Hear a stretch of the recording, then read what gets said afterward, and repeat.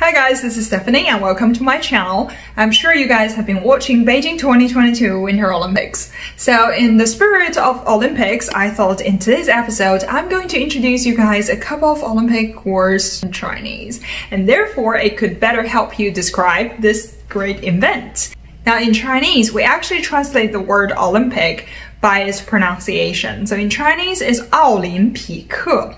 Now Olympic Games we call it as 奥林匹克运动会. Wow, I know what you're thinking, this is too long, too difficult. We'll make it very easy for you because we actually shortened the words, okay? So we only call it as 奥运会.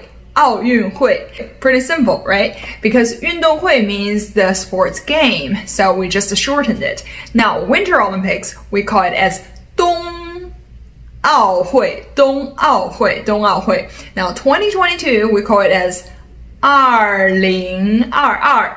北京2022冬奥会. We say the opening ceremony as 开幕式, and then the opposite word is 闭幕式.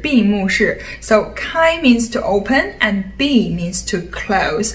Now, of course, we have a lot of athletes and they are 运动员. So it's similar like in English. If you are referring to female or male athletes, you just put 男 and 女 in front of it.